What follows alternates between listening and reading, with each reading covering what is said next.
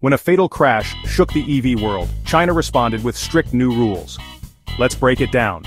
On March 29, 2025, a Xiaomi SU7 crashed, killing 3 college students. This sparked a major shift in China's policy on autonomous driving claims.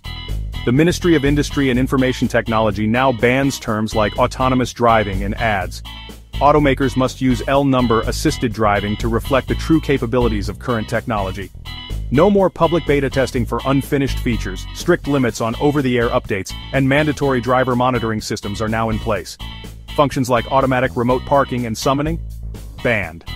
The crash reignited debates about vehicle safety, with analysts stressing the need for driver education.